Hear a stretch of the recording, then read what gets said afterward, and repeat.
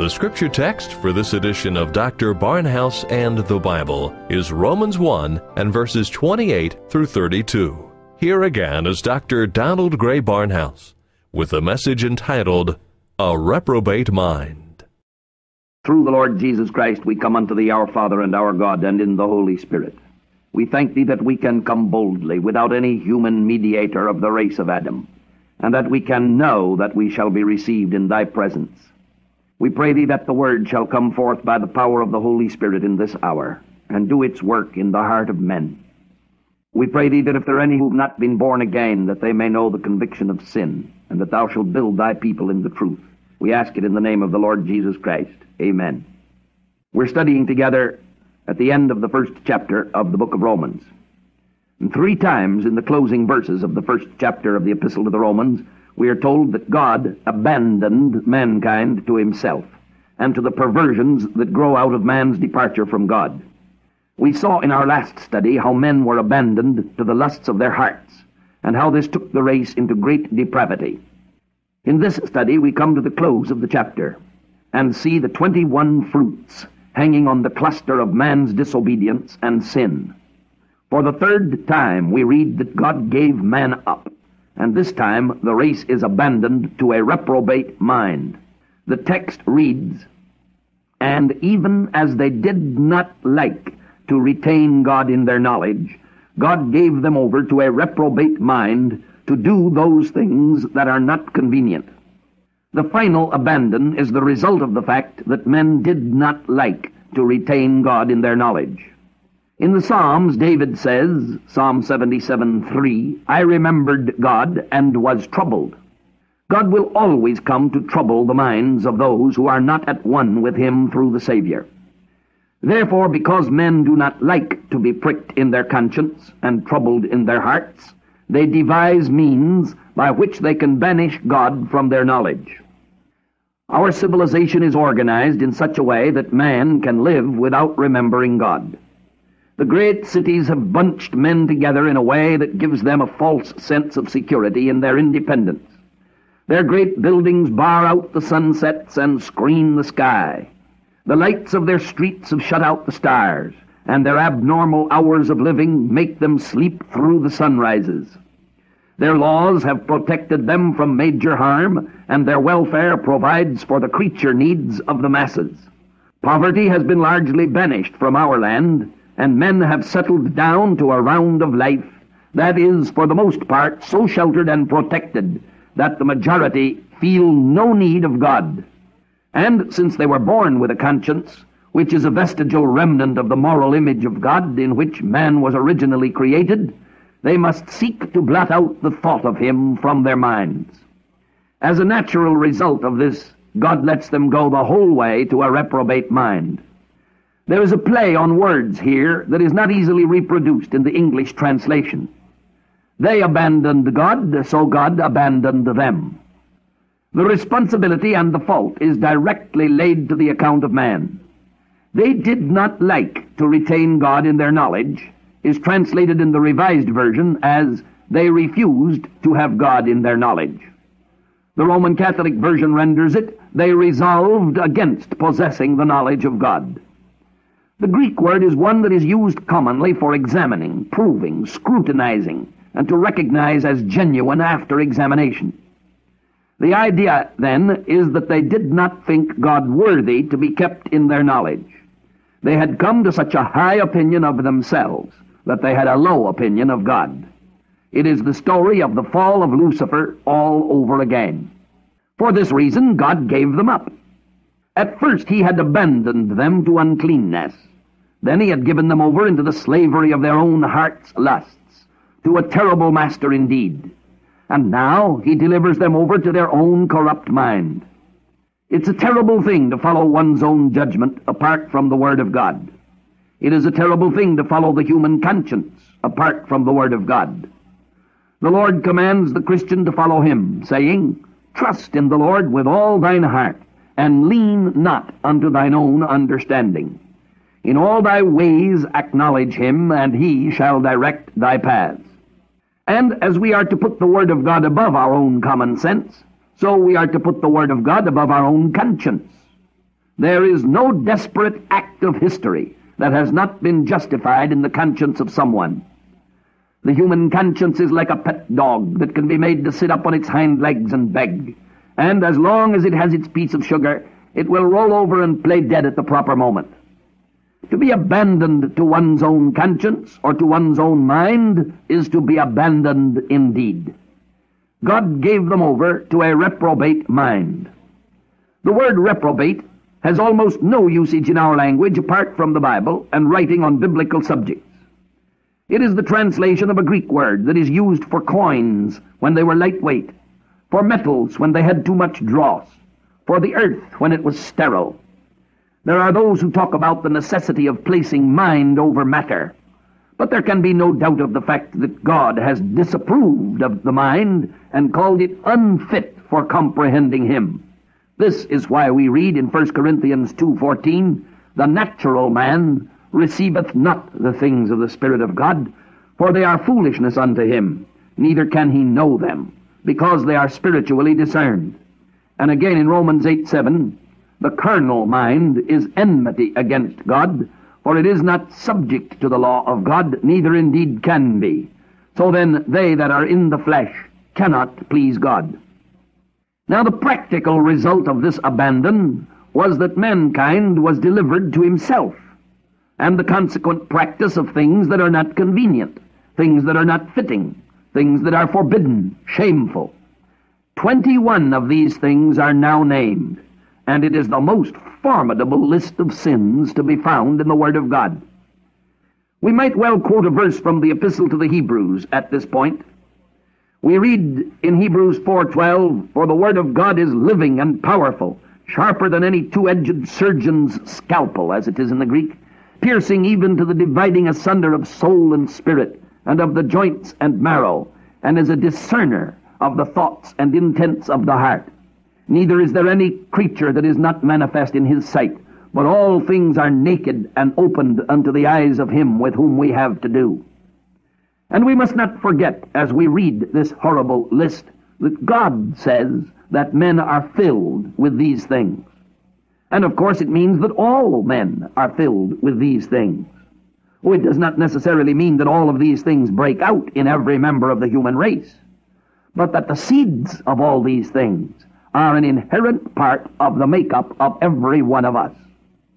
In the genetic pattern of the human race, there is essential evil, as God sees it, and all that is wrong with humanity comes from the heart of humanity. There have been those who have wished to deny the doctrine of total depravity on the grounds that it failed to recognize any good in man. The presence of all this evil does not deny the existence of a natural goodness in varying degrees. All that such goodness can do is to make it possible for men to live together with men. What the doctrine of total depravity means is that there is no good in man that can satisfy God, and that, therefore, all the help that man receives must originate in God and come to man by the grace of God. And it is the grace of God that brings salvation, that has appeared to all men in Jesus Christ. Some of the evils in man that are described here are set forth in terms that need some clarifying. We will take them briefly and bring out some of the hidden meaning to be found in some of the terms. Unrighteousness. This is a term that is used in the Scriptures for injustice in a judge, for unrighteousness of heart and life, unrighteousness by which others are deceived. It is the word used by our Lord in speaking of deceitful riches, and the word used for the reward of iniquity, the 30 pieces of silver which Judas received for betraying the Savior. Lord Palmerston, in a letter to Lord Clarendon, wrote, "There is a passion in the human heart stronger than the desire to be free from injustice and wrong, and that is the desire to inflict injustice and wrong upon others, and men resent more keenly an attempt to prevent them from oppressing other people than they do the oppression from which they themselves suffer." The second word is wickedness. The word is used for depravity, iniquity, evil purposes and desires, wicked ways. It is the word used in Ephesians 6:12 for the followers of Satan in the spiritual realm, the hosts of wickedness. And a kindred word is used for the devil whenever he is called the wicked one.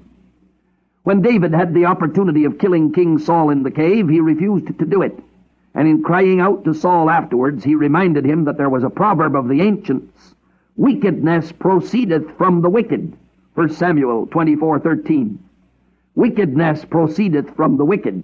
Once more, it is the human heart that is seen to be the fountain of evil waters.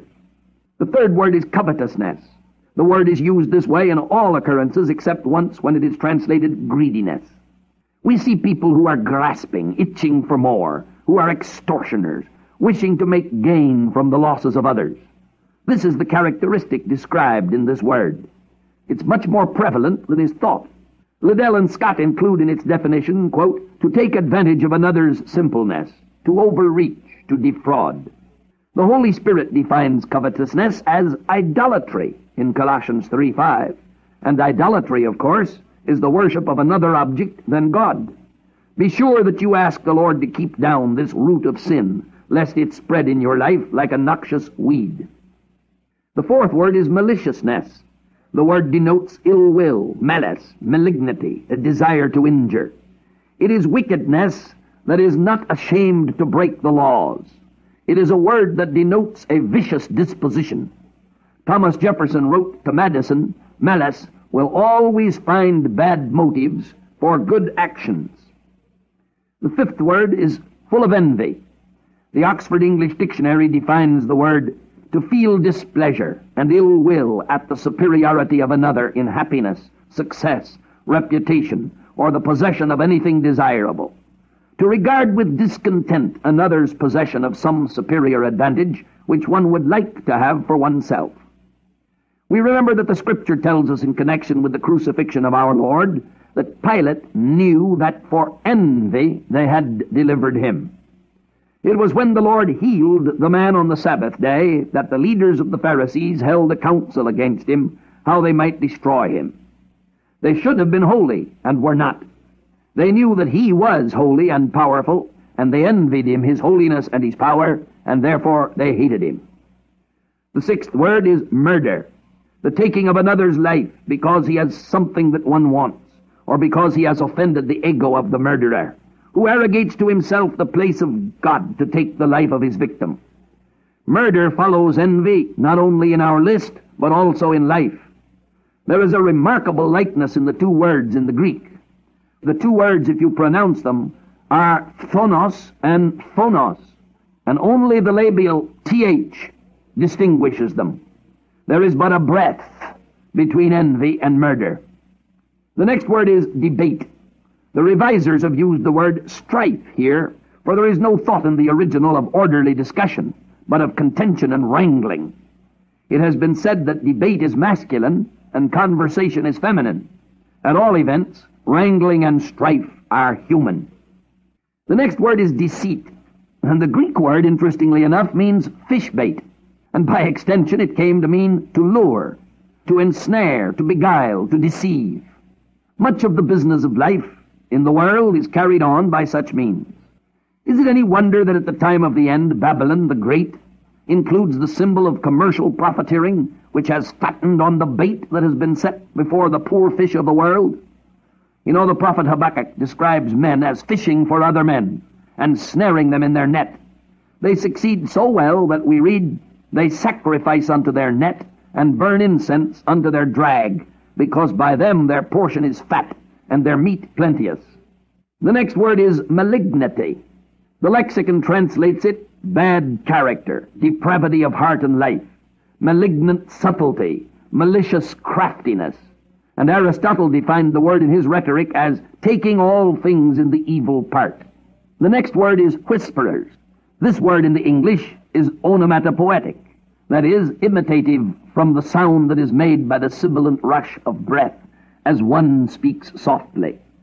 The Greek word is also imitative, pisisthustas, and the lexicon translates it secret slander, or to speak in one's ear. There is a verse in the Old Testament that throws considerable light on this word. In Ecclesiastes, Solomon says, the serpent will bite without enchantment, and a babbler is no better. Now the Hebrew word that means the murmuring of the snake charmer is translated in the Septuagint by the verb of our word, whisperer. Let it be remembered that God Almighty has thus stamped gossip with the name of snakebite. And after the use of the simile, the Lord goes on to describe the emptiness of the words of a foolish man. It was Chrysostom who said that slander is worse than cannibalism. Jeremy Taylor, in one of his sermons, said, "Slander rends in pieces the very heart and vital parts of charity. It makes an evil man party and witness and judge and executioner of the innocent." The next word is backbiters. The original is a word that brings a further development of the last vice. There, as a whisperer, it was secret slander. Here it is the open slanderer. For there are some who are not content to whisper into the ear of the listener, but who will publicly flaunt false charges against their fellow man. All phases of the evil are rooted in the heart of man. The next word says haters of God. This is a word that's used only here in the Bible. It certainly does not mean that the hatred originates in the heart of men. The truth is taught elsewhere, for we read that the carnal mind is enmity against God. But the Greek is most certainly hateful to God. It is so used in the classics by Euripides for men who are so odious, so detestable, that God must hate them. And then we read despiteful. The revisers have translated it insolent. It refers to one who, uplifted with pride, either heaps insulting language upon others or does them some shameful act of wrong. And then God says they are proud. The revisers render it haughty. It is that arrogant showing oneself above others, with an overweening sense of one's means or merits, despising others or treating them with contempt. The next word is boasters, the empty pretender who prates of that which he does not possess. Never forget it's the empty wagon that rattles. The next word says inventors of evil things. In the Psalms we read that men provoked God to anger with their inventions, and that they went a-whoring with their own inventions. Psalm 106. Man turns to evil, even the inventions that are full of potential good. And now we come down to the last 5 of the catalogue of evil, and they all emphasize the negative ills in the heart of man. They are without obedience to parents. Literally, the word means the children will not be compliant to the parents' wishes. One of the prophecies of the time of the end is the children will be disobedient to parents. But from the beginning, rebellion against authority was a part of the race. Only one of the 10 commandments had a promise attached. It is the promise of long life to those who are obedient to their parents. How many an early death could be explained by this commandment? Then again we read that they are without understanding. This means, of course, that the race is without spiritual or moral understanding. The natural man receiveth not the things of the Spirit. The word is sometimes translated unintelligent and stupid, but the deepest meaning is that of a spiritual stupidity, an ungodliness, because a wicked man has no mind for the things which make for salvation. Even the greatest minds of earth are born into this world as spiritual morons. The next word says covenant breakers, literally without good faith. Never forget that an emperor precipitated the First World War, calling a solemn treaty a scrap of paper. Those who are honest only when it is the best policy are faithless to their contracts. There are nations today that sign treaties knowing at the moment of the signing that they have no intention of keeping their word. And individuals break confidences without considering the horror of their sin. The next word says, without natural affection. The ties of home should be the strongest on earth, but we see homes broken today on the slightest pretense.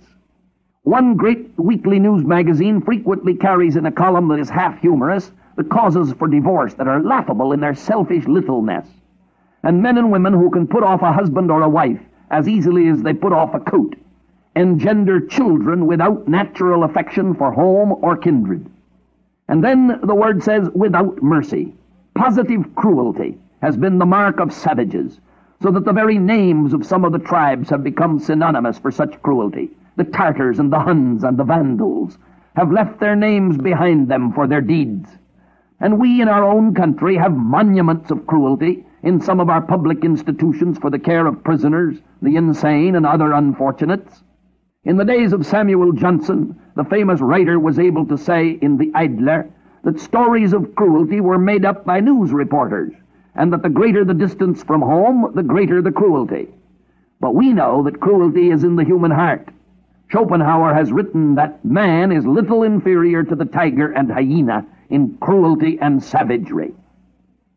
Now, at the end of the catalogue of horrors, there is a statement that demands closer scrutiny, namely, that the human race is aware that these qualities exist in their hearts, and that they know that God hates them, and that he must punish those who persist in them, but that in spite of all this, they go on their precipitous way to the doom that lies before them. Now, there are two conclusions to such a study as this.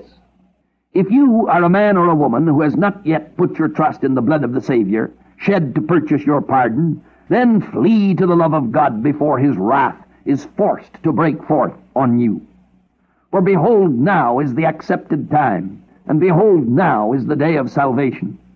And on the other hand, if you are a believer in Christ, remember that the roots of sin are in all men, and that the roots of sin are still in you even though you are saved. Accepting Christ as Savior does not remove even one of the roots of sin, or make the natural heart any different from what it has always been.